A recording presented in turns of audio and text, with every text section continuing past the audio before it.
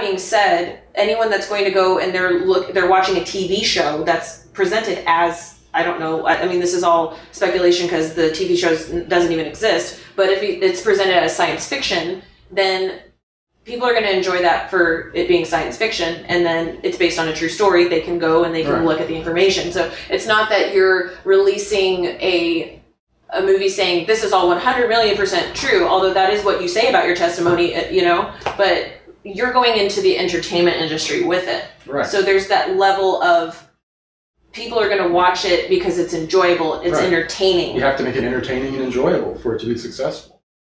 And, you know, Cosmic Disclosure has been very successful. And it was just two guys sitting with a fake brick wall behind them talking in like a sort of like a briefing. Mm-hmm. Very simple, you know.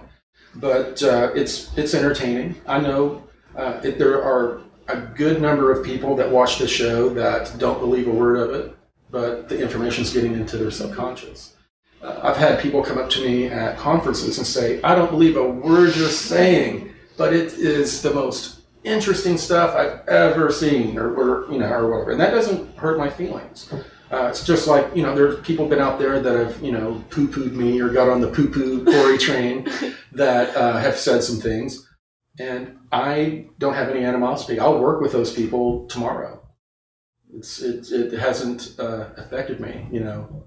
But, you know, these deep attacks that are rooted, that all go back really to Bill Ryan and Avalon, you know, though that's an annoyance that I would like to see go away. But from what I hear, he's going to be cursing me in his dying breath. You know, I'm told that he blames me also for his marriage ending, you know, which is very unfortunate. It was during the time that all of the unpleasantness was happening. When I first came out, Christine was telling me, he's trying to trigger you, he's trying to trigger you, he's manipulating you, he's trying to make you blow up and look bad in public. He's obsessed with you, you know. And then it was weeks later, you know, she contacts me and she's, you know, freaking out that she said she had to vacate the house because, you know, he threatened to kill her because he was so triggered over all of this. So, and she wasn't really, I don't know what was going on, but she was trying to ground him and say, you know, Corey's not that bad or something like that. And that's when he, you know, tripped out, you know, flipped out on her. And apparently it scared her so badly that the next time he went into town, she packed up and I guess took half the gold out of the safe, according to Bill, and left because, I mean, she was scared. So, you know, there was and, you know, for some reason, you know, I guess he was triggered because of me when that happened.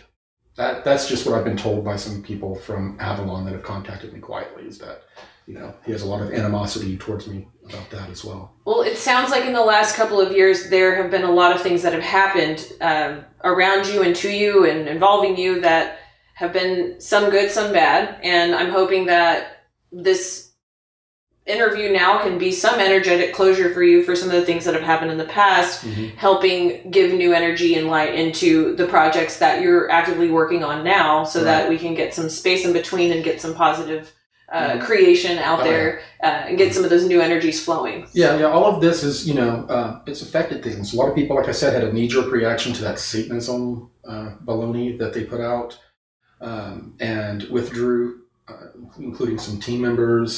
Some of them withdrew just because of all the negativity around. So, and us dealing with the negativity, it's knocked off about a month of our creativity and productivity. You know, we're really behind on a lot of things. So this is going to be my last word on it. And then we're just moving on, and we're ignoring that small, noisy minority that are bringing up all of these lies. I think people are going to see them for what they are. Anyone that spent time with us at these conferences or retreats, they know that it is absolute bunk. Mm-hmm.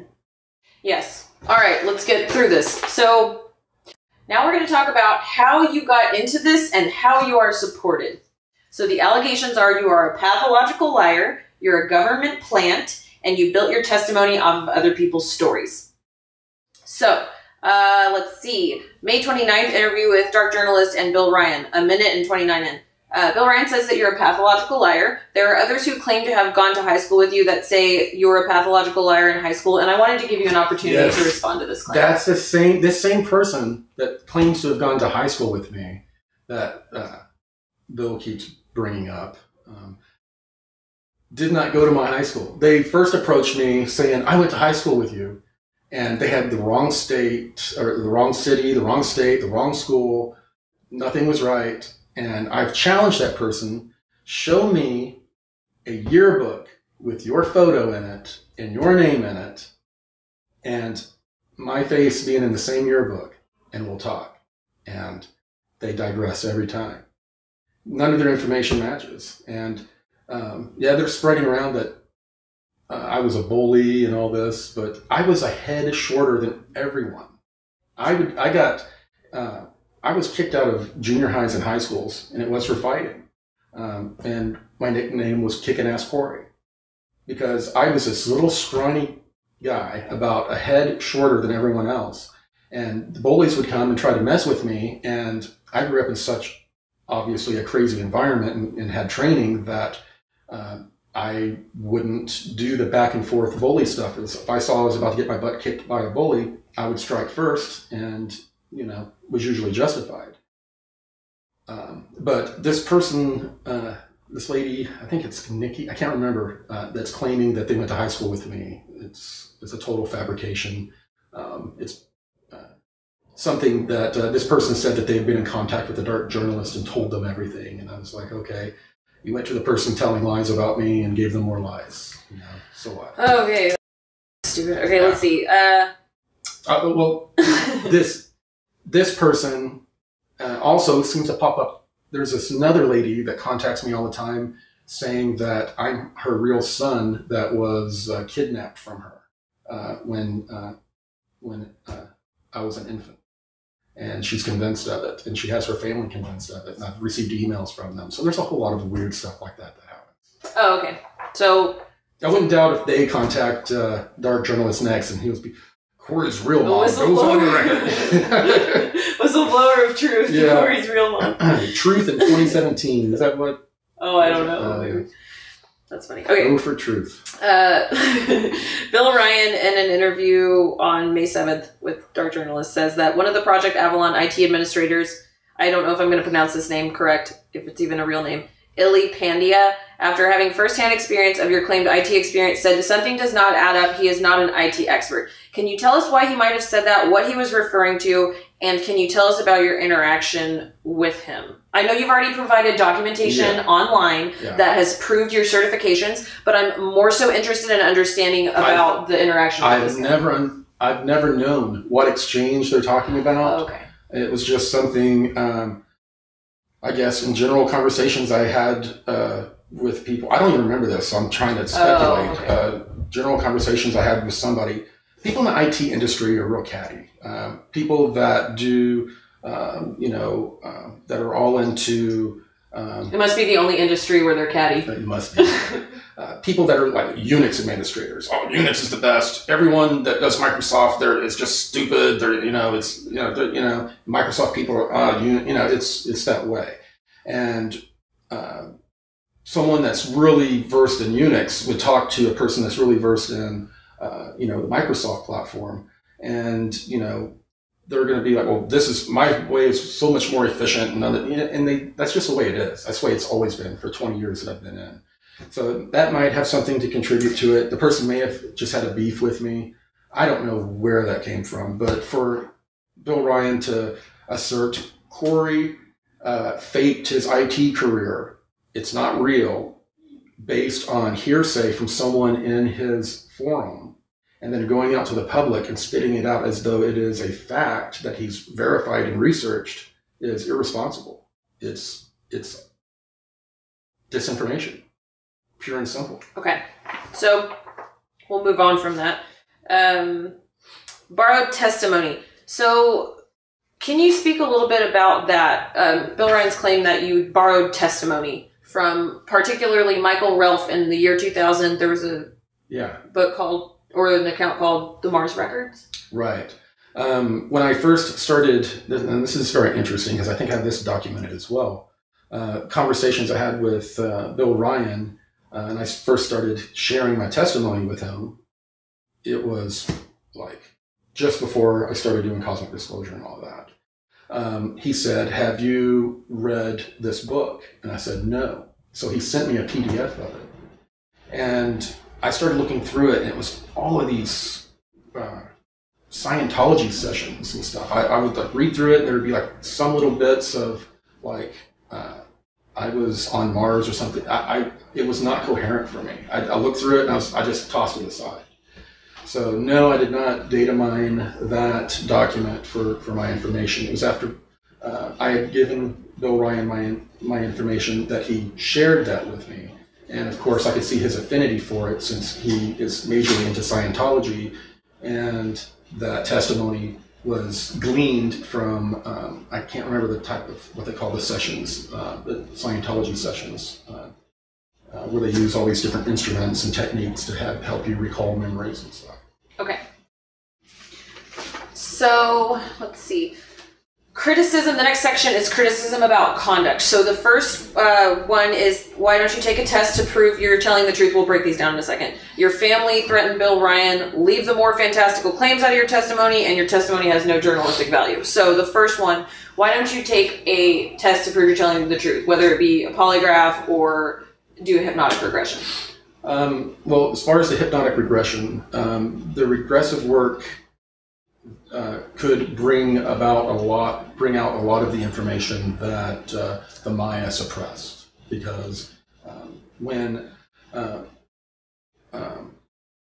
I had a detached retina, and it took them 3 surgeries to get it back on. When I went in, the surgeon looked at my eye and he said, "Your retina is like a canned tomato." He said, we can't hardly get it back together. He says, and other aspects of it, it looks like astronaut's eye. So, they had to do 3 surgeries to get it attached again. And the trauma of having needles stuck in my eye and all the things, it brought all of my memories from all 320 and backs, and different things I was forced to take part in. I brought all those memories back, and there were a lot of extremely dark memories, and I was literally suicidal. It was really bad. And the Mayans came and they suppressed those memories, and they need to be kept suppressed. Now, as far as a lie detector test, when we've talked about doing it for the show and a couple things. That's something that we're kicking around.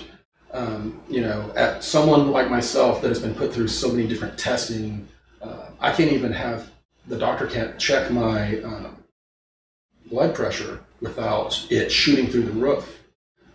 When we were trying to figure out if I had PTSD or some sort of seizure disorder a long time ago, I had to go into a sleep clinic to where they had electrodes on my head, and they were having problems with getting good readings and all that because I had such a high anxiety, like white coat syndrome of being approached by people in white coats, attaching things to me.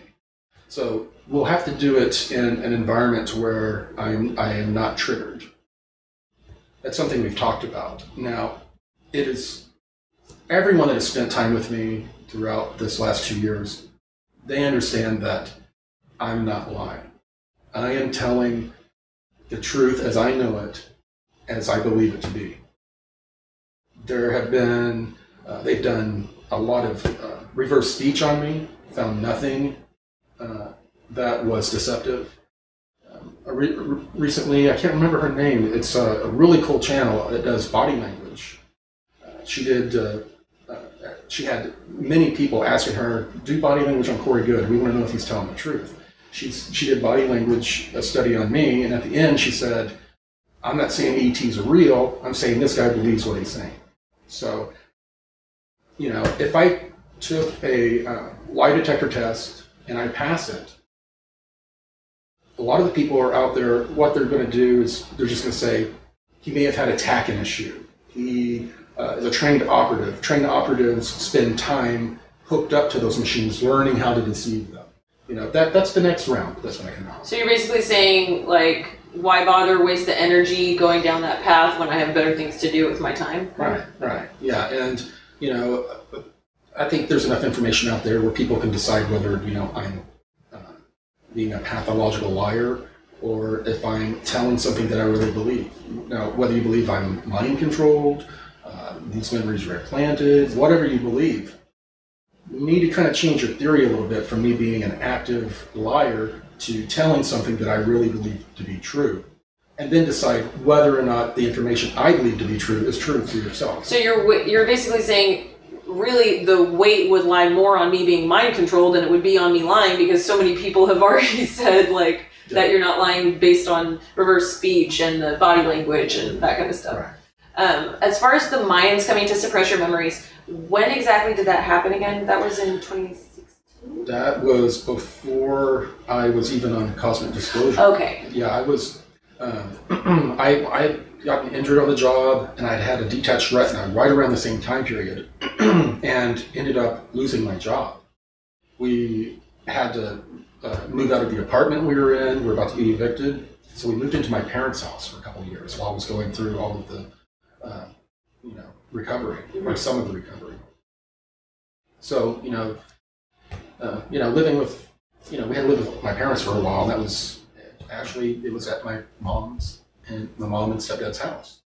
I was in the living room. They were appearing. It was the first time I met Gonzalez. I didn't know who he was. He didn't know who I was. He was just instructing me what was going on. And that's when, in your interview with Stacy, she talked about, she came out of the back room, walked in, and was like, what is this? I'm not seeing this. This isn't happening. Yeah, I was just about to mention that. If you want to hear Stacy's perspective on that, you can check out her video on my channel as well. So, interesting. So that's when they came and they suppressed those painful memories that you had, and you're not ready, you don't want to walk down that again. That's why you went through the regression. No, it was it was a very dark time. A lot of people that have been in these programs, a lot of the reason they don't want to talk is because they don't want to self-incriminate themselves. They have been forced to do a lot of really dark things. Forced, they will either kill you or your family or, any number of things. So, yeah, there are things that I was forced to be involved with that I'm still trying to forgive myself for and trying to process. So, this is something that I have to handle carefully. In a natural way. Okay. Threats toward Bill Ryan. Apparently, on May 13th, 15 minutes into an interview with dark journalist and Bill Ryan, Stacey Goode was upset with Bill Ryan over a small grievance, which he never even discusses what that grievance was, and I couldn't find anything online discussing the grievance. The grievance, for the record, was it was over the entity attachment and using Jesus' name thing. That's where the disagreement happened. And then the disagreement happened because of his Scientology beliefs against my Christian beliefs. Stacey has the same Christian beliefs. He started coming out real hard on me in the forum about the Christian beliefs and about how, this is the way entity attachments work and all that. We disagreed. Stacey mentioned that or talked about it was his Scientology belief system. Even though he practices something called freeform Scientology, he insists, I am not a Scientologist. I am not a Scientologist. But that's like, you were Catholic, I was Protestant, but we're both Christian, right? It's splitting hairs and semantics. So that's where the big, that big battle happened, and that's what he's referring to. Wasn't there also an interview that you had done where you had talked about that and he wanted to take that information out of the interview? Yes. So there were two things. He wanted to take that information out of the interview that you were potentially going to go public with, not with your name on it. The second interview I did with Christine Anderson. Okay. That's when I talked about using the name of Jesus to get rid of the entity attachments. Okay. And he went through the roof on that. He was not going to put that on his channel. Was that the first time that you guys disagreed on something? Was that kind of the... Yes. That's when everything went south. And if you look at his history, we can put a list up of all of these people, Atticus, and all these people through Project Avalon, to where he's come out and said, this person's a real deal. This is really good information. And then he has some sort of just minor personality kind of conflict with, and then he comes out against him with both barrels. And it's, if we look back at the records of what Carrie Cassidy said about why they broke up, there were two of their whistleblowers that he started coming out against and was calling frauds when she says they weren't. But he got triggered somehow against them. So anyone that he disagrees with or is triggered against, he has to destroy. Okay. So no journalistic value. So he says in the same interview, 1 hour in, this work he's getting into with Goode doesn't have any academic or journalistic value and really looks more like a circus with the comic books and everything else. So what's your response to the claim that your work has no journalistic value? Well, we were talking about this earlier. What is journalism? Well, it's basically bringing news out. So reporting on news. Right. So a person coming forward, giving a lot of information about a secret space program, hidden technologies, the need for us to grow spiritually, which every ET experience that people have reported, what are the two things they say? Release suppressed technologies and then grow spiritually or become more, spiritual. Those are the two things that all the aliens that have contacted us are asking us to do. That's what we're trying to do. And as far as the comic books, we already mentioned. Right. We've kind of beat that horse. That's just ridiculous. So let's talk a little bit about the Linda Moulton Howe situation. Right. So after claiming that, so you came out during Contact in the Desert, you said that she was a name on the project, and then she... Right. Well, what had happened is the night before, up until 1, we were doing the slides, and we were talking about how Linda Moulton Howe, we were discussing with her writing the foreword, and she was very excited about partaking in it. And, somehow it ended up on the slide, Linda Moulton Howe, and Dr. Sala's name was left off. And it was kind of embarrassing that slide popped up. But in the announcement, and when the video comes out on the internet, people will see, I'm talking about people involved, not being authors. And I say, I see Linda Moulton Howe on the slide, and I'm surprised, and I said, oh, and Linda Moulton Howe might be involved. Okay. That's what I said. And then people took photos of the slide and sent them into the Dark Journalist. Oh, okay. The Dark Journalist basically gaslit Linda Moulton Howe. He contacted her, said, these people are Satanists, they're saying that they're working with you, they say that you're writing a book. No, she's like, no, I'm not writing a book. Well, they're saying you're writing a book, just totally manipulated and gaslit her. And she's a strong Christian, kind of like I am. And when she saw all of the video that he made calling Roger a Satanist, she just had a knee-jerk reaction and pulled out, and didn't pull out in a very graceful way, sadly. So let's talk a little bit about Roger Richards, who's one of your business associates. Yes. Can you tell us a little bit about how you met him and how you guys started working together? Yes. Originally, when we started the Full Disclosure Project about a year ago, he wrote in and said he wanted to help. He also had sent in, I wanted to do a bunch of roadside advertising, to where it talked about there's suppressed technologies that could save your life and stuff like that, to kind of promote out that advanced technologies exist and the normal person can see it and think about it. And he sent in some really cool ideas on billboards, and he was writing in as Emma Gold, and in my mind it was a girl. I thought it was a girl. And he has a really interesting business, to where he's helping. His business is awesome. He's a cottage industry business that people in India that do crafts, and that's a dying art. He found a way to find people in the West that want to buy these things. So it keeps the art alive, and it allows people to be able to survive financially while selling their arts and crafts to boutiques. And he's done a lot of work with, the child slave labor and women's rights. He's heavily into that. He's got a documentary that's about to come out. Back when I was a religion major, I worked a little bit with a guy that was in something called Probe Ministries. They investigated cults. So I actually sat there next to other religion majors, and we interviewed real Satanists and talked to real Satanists to get information about it, to know how to counsel them later on. So I know the energy, the look, I know a real Satanist when I see one, and there's every bit of the energy that comes from him is very loving and caring, and that characterization was based off of a tattoo. It's so interesting that that synchronicity between where you were going to follow in your grandfather's footsteps, and then now here you are, and you have this Blue Avian message, and it's like you're really working toward spiritual truth, and yeah, that's really interesting. Yeah, but Roger's a really good guy, and when all this came out, it really hurt him deeply. He even offered to resign and all of these things, and I said, no way.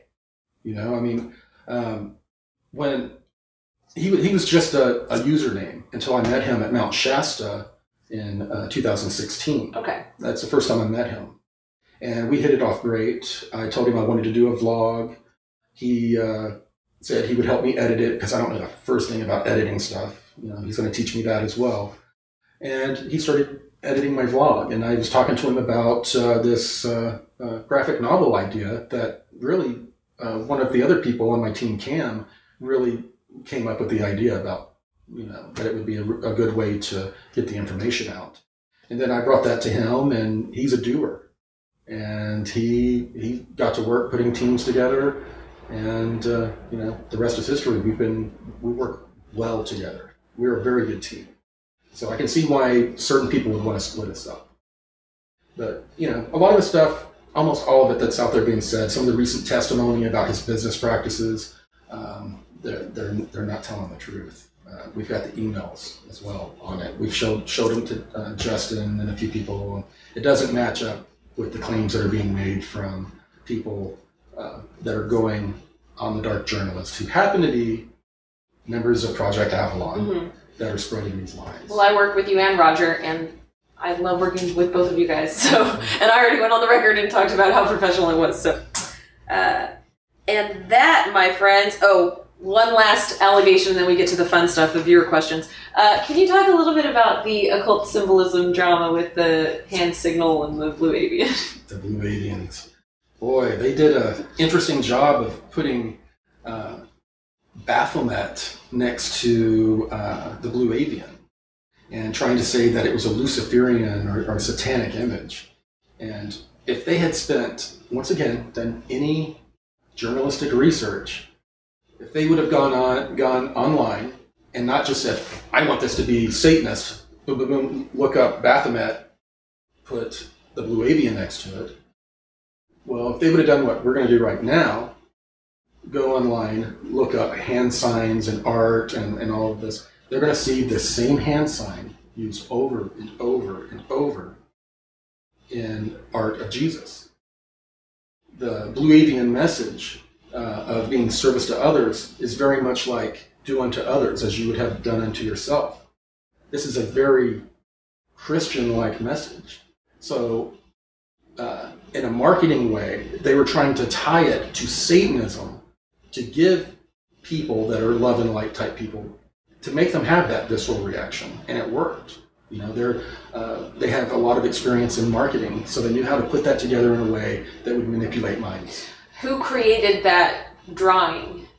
The Blue Alien? Yeah. Blue Avian? Yes. That was Android Jones. And he did that in 2015 at Gaia when we were all sitting in a boardroom. I think I have the animation of it actually being drawn that we can show as well. Whose decision was it to put the hand signal in the drawing? Well, it was, as I was describing to him, how they would hold their hand up and do these different hand signals and do their lips like this as they were connecting to us. That when I held my hand up, I was doing that. And so he incorporated it into the drawing. So you've actually seen the Blue Avians hold up their hand like that? Yes. Did you ask them, or do you know why they would particularly make that hand signal? It's not just, that is one of the hand signals. It is an interesting way they will communicate. They'll sit there, and it's as if they're trying to talk because their mouth is doing kind of like that. But with one hand, they'll be doing like motions and hand signals. Maybe they're half Italian, I don't know. But they use hand signals, and that happened to be one I was showing while he was drawing. But if you put the picture next to Baphomet, the thing that's doing like this is pointed down, Mm-hmm. and in all the ones of Jesus, it's pointing up. Mm-hmm. So that them trying to say that it was a satanic image was really reaching really far. Okay. Alrighty. So, thank you for all that. Thank you for clearing some of that stuff up. I hope. Do you feel better about? Is there anything else that you feel like you haven't touched on that you wanted to discuss as far as allegations? No, I think everyone out there, I guess people are tired of hearing use your own discernment. That's what I've been saying from the beginning. But if energetically you are drawn to the information that Bill Ryan and the dark journalists are putting out, then more power to you. If you are drawn to the more spiritual ascension type information and trying to make reality a better place, and more power to you.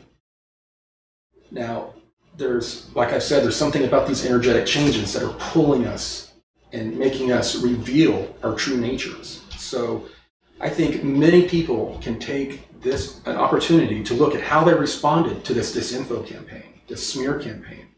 Use it as a mirror. What triggered you to make you fall for it or jump on board with it?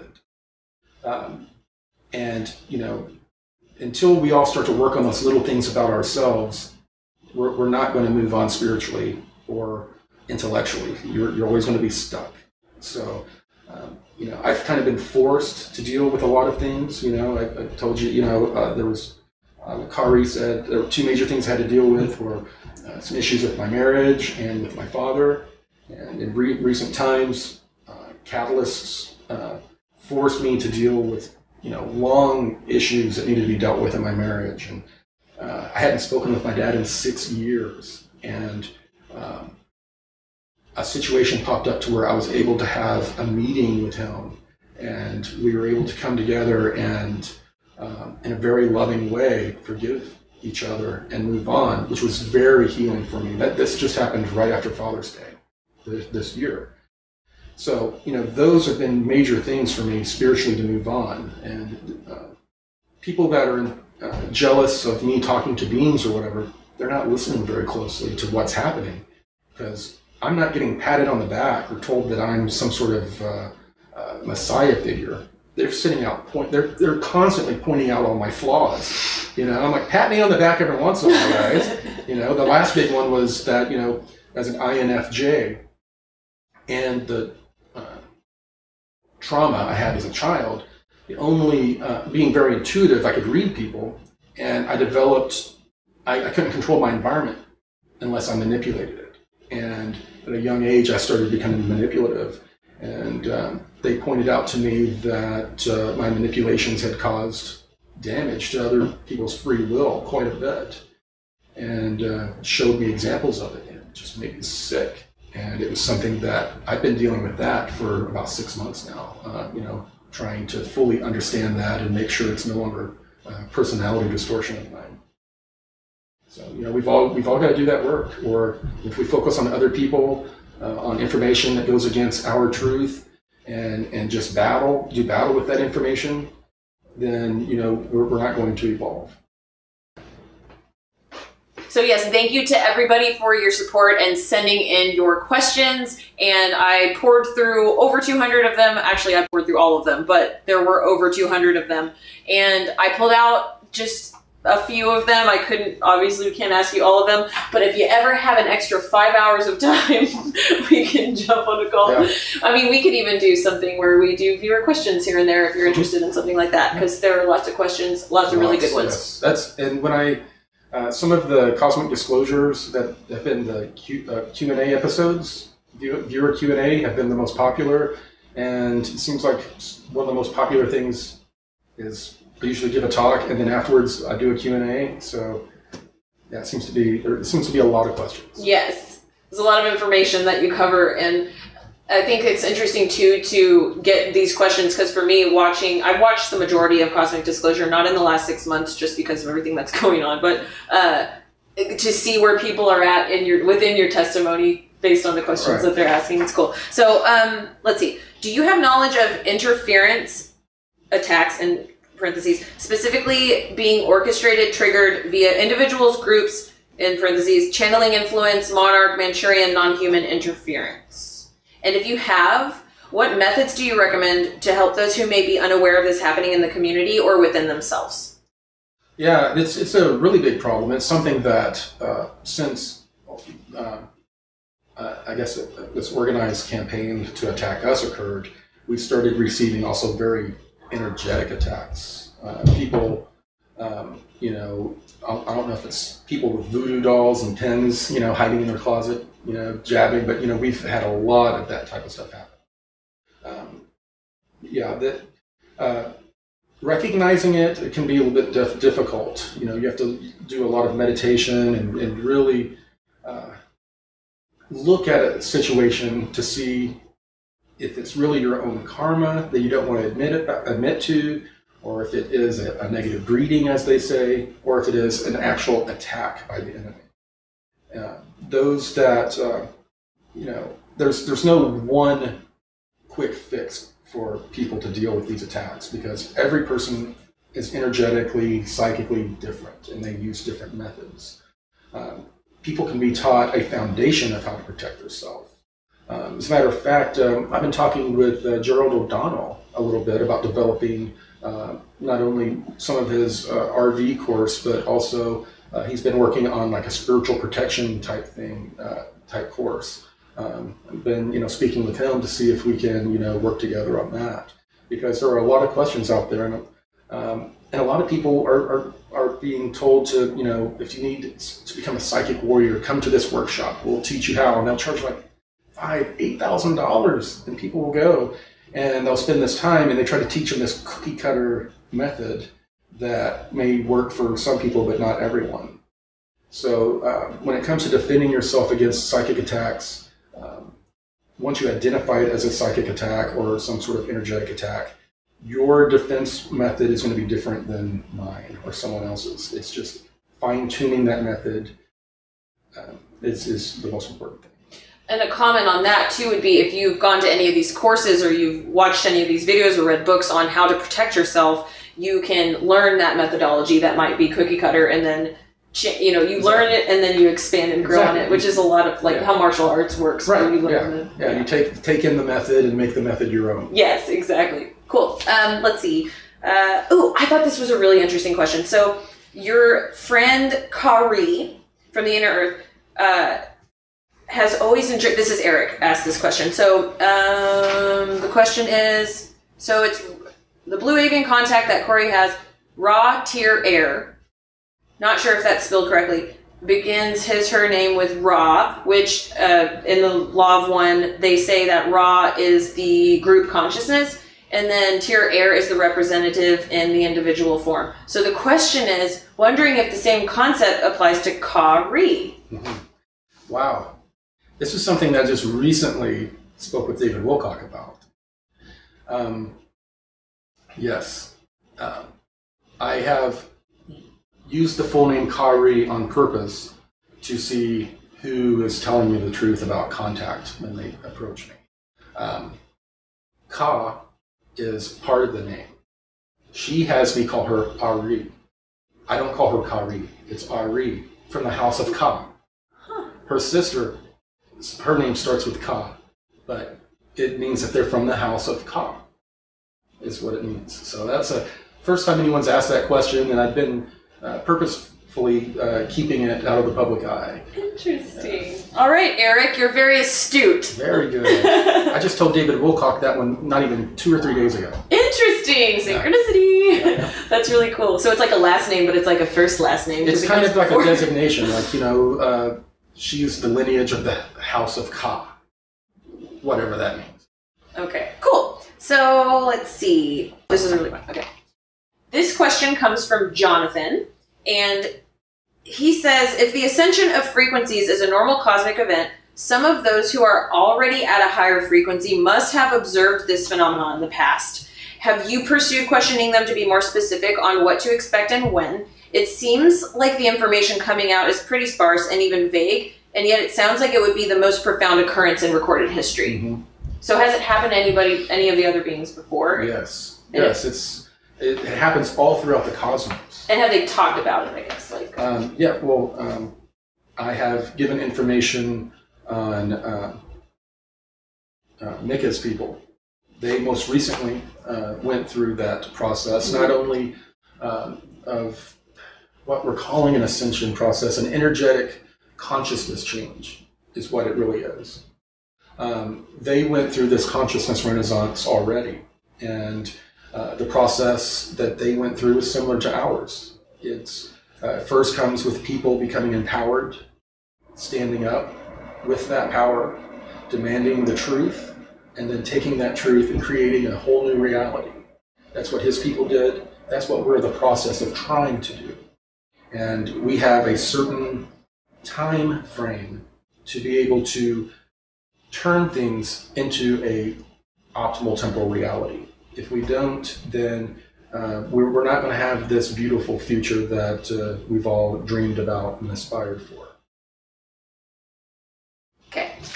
So, opening up about family, that's the next. So this question comes from Darren. Okay. And so he said, when I first started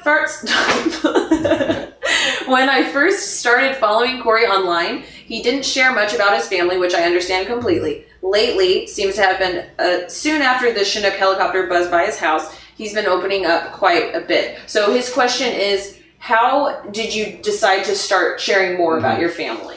That was very difficult. I knew that it would make some of them a target for these trolls, which, is unfortunate. But,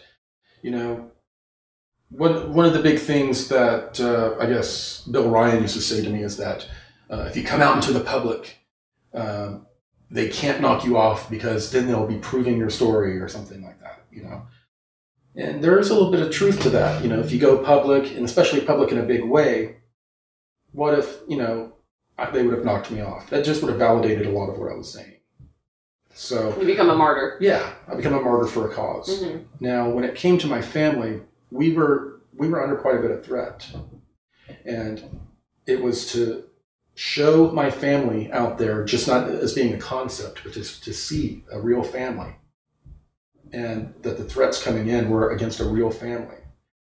Another reason I started doing the vlog and being more public was that a lot of people were saying that I was trying to build myself up as a messiah figure and all this, when I'm just a regular guy. Anyone that spent time with me knows I'm just a regular guy. I don't walk around with airs like I'm spiritually above everyone, and so I don't do that. And I wanted to chronicle that and show people kind of like who I really am, so that they wouldn't look up to me. Because the whole point of this Blue Avian message is not to find someone to pray to or look up to. It is to look within. Take all of that energy that you're spending out here and use it within. And if you focus within and start fixing things in yourself, then, like I say, you're going to make the world a better place one person at a time. This question is from a person that is retired military. So I'm retired Air Force. I remember while in college, when I was in ROTC, I was very curious, maybe a little bit obsessed about UFOs, and I frequently thought to myself, I wanted to get involved in the process of discovery more about them firsthand. I knew for certain the Air Force was keeping tons of information from the public, and I knew I wanted to get involved. My question is, if I was inadvertently part of something I no longer remembered, how could I find out? How can we find out if we've ever been blank slated? Would you recommend hypnosis? First of all, regression therapy can be a wonderful tool, but someone that just puts up a shingle and says, I'm a regression therapist, can do more damage. They can implant memories, not meaning to. They can front load you with information. Like say some information that becomes a part of your psyche in it. So you have to be very careful. People that have had, a good 5-10 years of experience doing it, I would check their references before considering. But regression therapy is a double-edged sword. It can be a beautiful thing, but it can also cause a lot of problems. Now, how do you know? If you have missing time during the time you served in the military, if you have dreams of occurrences that did not happen consciously in your service, your memories consciously of being in the service, then there's a good chance that you were being blank slated. In the Air Force especially, there are many, in civilian contractors, they are blank slated at the end of every day of work. They'll go home not remembering anything that they did at work, and they've accepted that that's a part of the job. So, a lot of people that have been in the military have been involved in things that they don't remember. You have to have some sort of an inkling that it happened to you before you start going to like a regression therapist, but you usually will have some sort of an idea. If they're a part of something like what you were a part of, like the 20 and back, if they're going off planet and then they're coming back, and then so they're actually traveling back in time, they won't experience missing time, right? No, so are there any other ways that you could tell if you've been being blank slated? The having dreams, the memories coming back, first of all, in your dreams, you having like PTSD, but with no real explanation to connect to the PTSD. Those are some signs, but in the military, most of the people in the 20 and back programs were military. Very few were civilian assets, and I happen to be one of them. Okay, great answer. So this is a follow-up. How many people do you know how many people were part of the 20 and back, and like when it started, how long it lasted, and if it's still going on? Like, I'm told that it's still being used within the military, but they are using a lot of cloning technology now, a lot more, to where they're using disposable human beings that they clone. They're starting to use that as a method now to have manpower, because there are so many things that can go wrong with putting a person back in their life. Afterwards they can start having the memories come back. Weird behavior can occur. So, and it's harder to keep the secret. So there could be a gigantic cloning operation going on in Antarctica, and then they're just shipping them off world. Yep.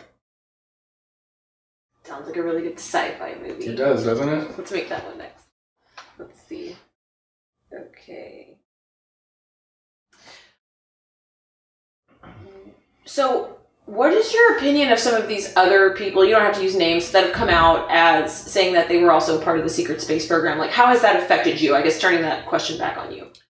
Yeah, I mean, I've discussed the fact that some of the intelligence people said that they were going to super soldier the secret space program topic. Basically, some people came out that were part of super soldier programs, which, they're mentally and physically enhanced to do certain, operations. These people were starting to come out and tell their story, and to dilute the information, they started manipulating people to believe that they were a part of it. And then all of a sudden, now you have like 800 people going to a convention saying, I'm a super soldier, when probably 1 to 3% of them were actually in the program. The rest are there as subterfuge. They were going to do the same thing with the secret space program. All these people come up with wild stories that are, similar to mine about being in the space program.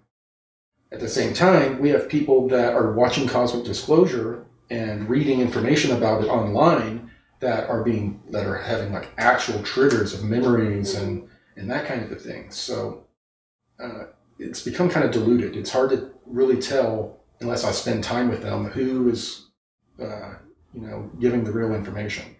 And quite honestly, it's not my place to go out and say, all these people are telling the truth and are not.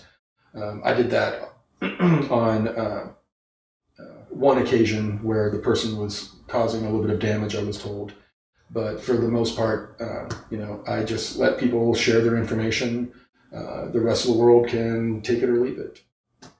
Fair enough. Okay, so let's see. Oh, I thought this was really interesting. Phyllis asked a question about brain and memory erase, is what she called it. Is there any correlation to your brain erase, the same as people who are incarnated who don't remember who they were prior to this birth? Is it the same thing? So with the blank slating / what I call soul amnesia. You know, there are a lot of similarities. I really can't answer that question other than to speculate, but you know, how few people seem to be able to have bleed-through recall of past life memories while others are not. There are a lot of correlations there to where it looks like before we enter this life, we are blank slated in a much deeper way than the way that the military program does. That's a pretty interesting correlation. Yeah, I had never thought of that before until that question came in from Phyllis, and I thought, she's making me think a little bit around that. It was a cool thought. Yeah, there's really some bright viewers that watch this information. Yeah, a lot of these emails I was getting, and I was just sitting there like, oh man. It's just like question after question that are great questions. Yeah. So that's one of the things that's so, you know, humbling. There's so many really spiritual people in this community, and I'll be standing on stage and I'll feel the spiritual energy coming from them, and I'm humbled because I'm sitting there and I'm talking to a lot of these people and I'm sharing concepts that I don't need to be explaining to them. They could probably explain to me better. You know? There's a lot more spiritual people, a lot more spiritually developed, you know, than I am that are in this community. And it can be humbling sometimes.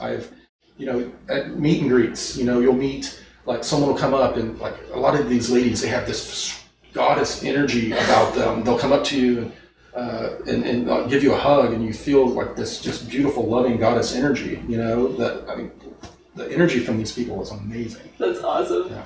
I bet that had a huge effect on you coming out of just like the dark place where you feel like you're alone, and then being able to finally like come out into the real world.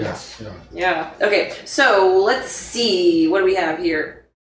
Oh, I just said real world, and that's the very next question, synchronicity. Your experience with this situation mirrors back your own life experiences where it feels like you're living in two separate realities, one spiritually based and the other one materialistic and limited. Our goal seems to be to acclimate and balance these two forces. How do you achieve that balance without getting caught up in all the noise of this reality? Is it also difficult to progress spiritually when in this duality? Yeah, it's very hard to progress spiritually. I mean, a lot of people have seen the progress I've made over the last couple of years. It's been hard fought. I mean, it's been very difficult. You know, a lot of people think, you know, are putting out, you know, Corey's making all this money for making up stuff for the show, and he's just kicking back, you know, laughing at everybody. It's not the case. You know, like I stated before, I'm being forced to work on some really uncomfortable things about myself. And if you're not willing to do that, then you're not going to grow spiritually or, you know, in this reality. You know, you'll find yourself, you know, stuck in jobs. You'll find yourself never evolving as a person. You'll look back 5 years ago, you're pretty much the same exact person as you are now. That is a cycle that we've got to break. You know, we have to look back 6 months ago and see, wow, I've changed this, this, and this. You got to see progress, or you're going to get discouraged. And people that become discouraged, that happens through fear. And, you know, fear leads to hate, and hate leads to the dark side. So, I think that's why a lot of people are being drawn to the dark side right now. How are some of the ways that you're progressing spiritually? Are there books that you're reading, people that you follow, or is it meditative work? You know, I'm not a real big book reader. I mean, I've got some books that I've read. Most of the spiritual guidance I'm getting is, you know, through Ari. Ari, I guess I can say that. Excuse me. So a lot of the healing and spiritual growth that I'm having is occurring, you know, through Ari. She is, you know, really spending a lot of time forcing me to focus on things that are holding me back. And I still have quite a bit to work on. I'm nowhere near perfect. My wife can tell you that. But I'm trying. And I think that's the biggest thing, is that you have to try. You have to put in the effort. If you sit back and are waiting for something magical to happen to you, you're going to be disappointed. You have to go out and seek out the magic. Be the magic. Be the magic. Okay, so our next question comes from Sydney, and she says, how would one discern if the blue avians were from the true light of the creator and not the false light of an imposter race? I've heard that the blue avians are an Illuminati mind control program and that high-level members at parties put on a blue avian headdress. Yeah,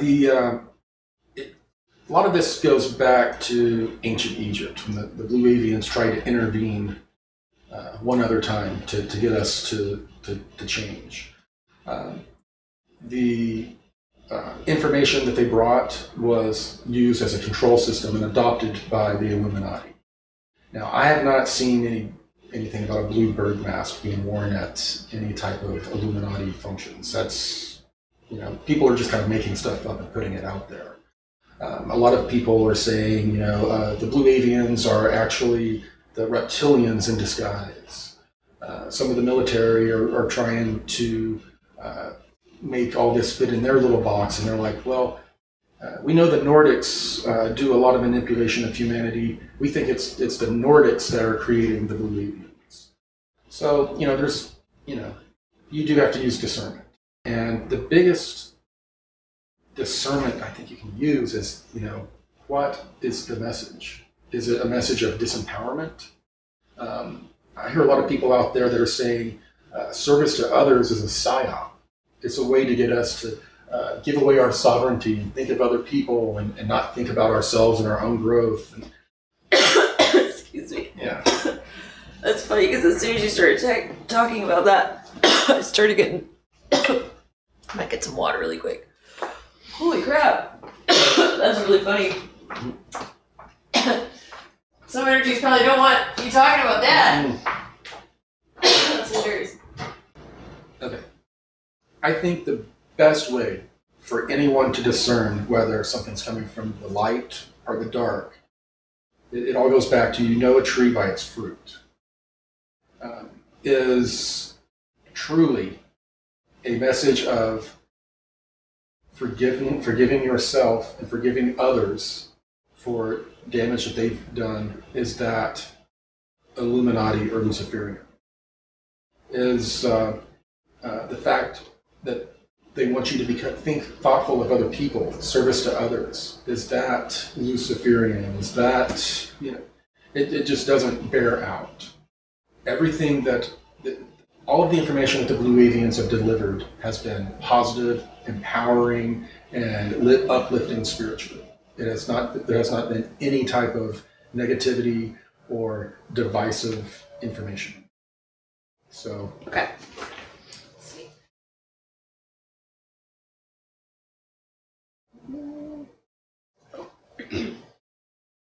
We have a question from Andreas from Germany. Do you ever get confused? How do you manage your memory? If you've experienced more than 120 and back, do you get confused about your timelines? Yes. Now, the 320 and backs occurred, the last one I believe was in 1997. Mm-hmm. Those two are mostly still suppressed because of the Mayans. Those seem to be the darkest things I was involved in. It was during the last two. Now, I'm meeting with Gonzalez quite often because I'm having memory issues, signs of temporal dementia that occur from being a part of these 20 and back programs and being around torsion drives and all the heavy fields involved with the technology. So, that is affecting my memory. Now, one of the things that's been occurring that's pretty crazy is that I've been having these weird episodes where I'm flashing back to one of these 20 and backs that I don't have full memory of. It's a weird thing. I will, all of a sudden, I will feel kind of confused and then bilocated, like I'm somewhere else. And then I'll look around, and the latest one was I was in a full biosuit walking around what looked like a very ancient facility. And I was walking with a team of people, also all in these biosuits. And all of a sudden I went up against the wall, put my hands up against the wall, and was feeling all like didn't know who I was, where I was, what was going on. But I was looking around, and this woman's grabbing my helmet, looking at me, trying to talk to me, and she's telling someone else, "It's happening again. It's happening again." So it's like, it's not just your memory. Your soul has like a zero time reference, and when you're being pulled out of that time reference and put back in, and you have like 20 years of memory, your psyche has to try to make sense of that. They're stacking the 20 years on top of each other, and then it can be. If I had full recall of the other two, I would probably be in the same state of being almost suicidal. So it's like your soul is existing in two places at once, and you can go between those two. Yeah, it's weird. It's almost like I would be sitting here now, and then all of a sudden bilocate to that other timeline, and me in the other timeline is affected by me connecting to it, and it causes me to, like, in that timeline, to also be like, whoa, what's going on? It's like you're astral projecting from here to there. Something, yeah. And maybe you on that other timeline is feeling that interference. Yeah, there's something like that going on. Yeah, it's really weird. There are a lot of weird things. And then psychologically, your subconscious is trying to make sense out of 3 timelines or 4 timelines stacked on top of each other.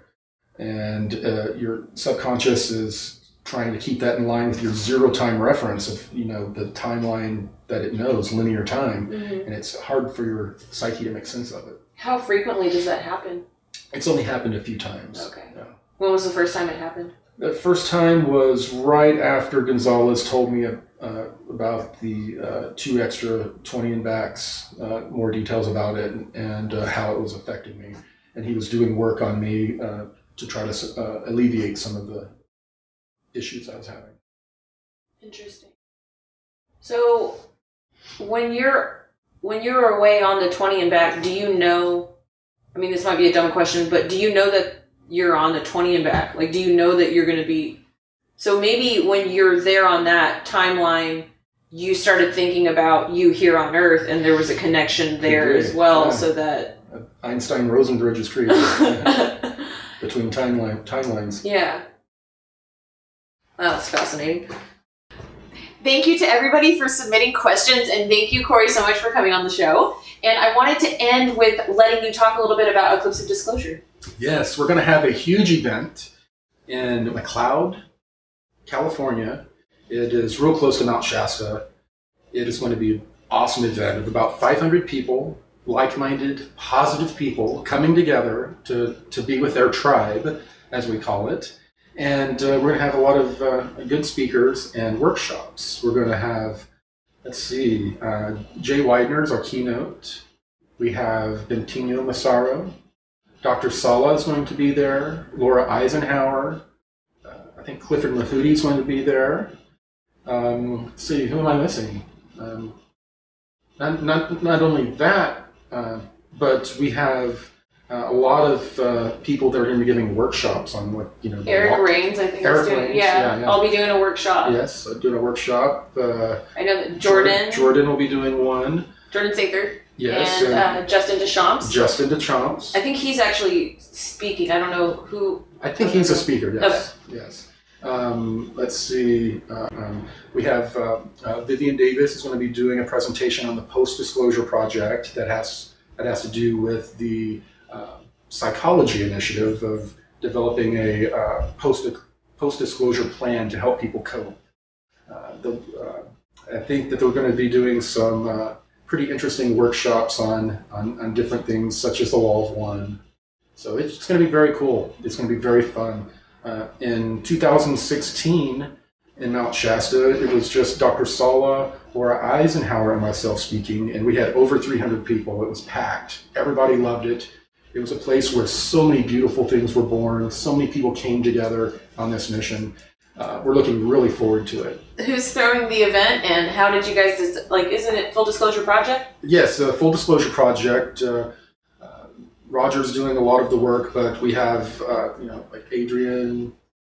We've got a lot of people on our team that are really helping get this organized. But this is going to be our first production as a group.